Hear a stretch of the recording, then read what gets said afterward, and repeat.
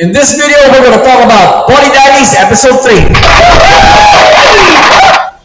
Yeah, something to cheer about. We got some character development things going on here. So, explain on that, right? Keep on watching and subscribe to this channel. Like I said just a moment ago, there are a lot of character development things going on here.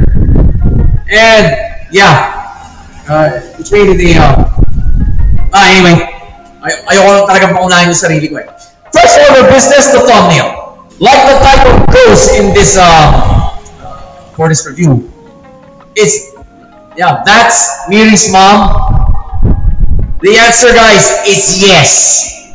From that conversation scene she had with Kazuki, I found that sequence heartbreaking. For me, I still don't comprehend how an angel like Miri could have this poor excuse for a human being as a mother. Papaisip eh. Ang walang kwentang tao ito ang nanay ni Miri. So, it also makes you think that, Kazuki, huwag mo nang isuko ang bata dyan. Mapapaliwara lang ang bata dyan. Hence the thumbnail. So, with that out of the way, let's get to the nitty-gritty of this rather heartbreaking episode. Pace. The pacing was slow generally, except for the repeated flashback sequences by Ray. Do I have complaints, guys? Nope. None whatsoever. Especially that conversation scene between Kazuki and Miri's mother. That was heartbreaking. Right? Kung binilisan nila ang conversation scene na yun, wala eh. Hindi natin ma-feel kung gano'n sa mga kwentang tao ang nanay ni Miri. Yeah. And yeah, right now, Kazuki has every reason not to surrender the child to his mother. So naman, first gear shift was when Kazuki received information about Miri's mom from, of course, yung handler nila ni Ray, yung nagbibigay sa kanila ng mga mission nila. No brainer there, folks. This is the gear shift that triggered the entire episode. That's what gear shifts do, guys. Okay? They trigger whole episodes, sometimes whole arcs. And this gear shift on this episode of Buddy Daddies is no exception. Second gear shift was, another no-brainer. Kazuki's meeting with Miri's mother. It's what gear shifts do, guys. Elicit emotions so high that you will hit the character involved in that gear shift. Final gear shift was when Ray realized na in trouble si Miri and he rescues her from two nosy cops. Also a no-brainer, folks. Dahil this is the character development thing I've been talking about all video long. Right here. Nagpakita na ng compassion finally ang isa sa mga bida.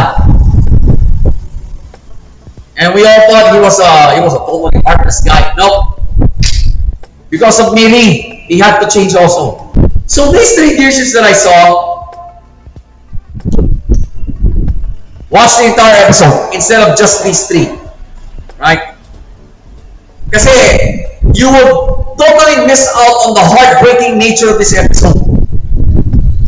Pag itong pinanood nyo lang, hindi nyo makikita yung build-up towards the conversation scene, the build-up towards the character development gear shift.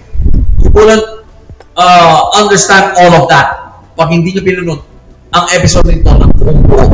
Plot lines.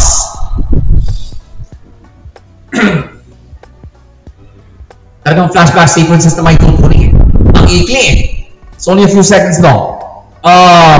The episode did not fully dwell into those sequences.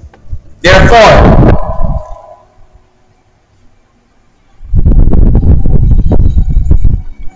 planchado ang plot, guys. Yeah, it's well ironed out kasi maganda rin yung timing ng maganda rin yung timing ng mga flashback sequences na to. One is the opening sequence, which is totally okay. Then two, it was the actually it was three pala, sorry. The second one came from parang dream sequence din eh. Parang dream sequence to eh. Ni Ray. Then the third one came at the moment where he decided to rescue Miri from those cops. So maganda pasok ng mga flashback sequences dito and the dream sequence. But you can't call it a clean plot kasi may backstory sequence eh, kahit may ikili lang. So it's a well-ironed out plot. Okay? Maganda yung pagkakatagpi-tagpi ng mga eksena. So pace, flow, and plot. You're okay for this episode, folks. Works did another fine job for this original work of theirs. So, Buddy Daddies, episode 3. Deserve.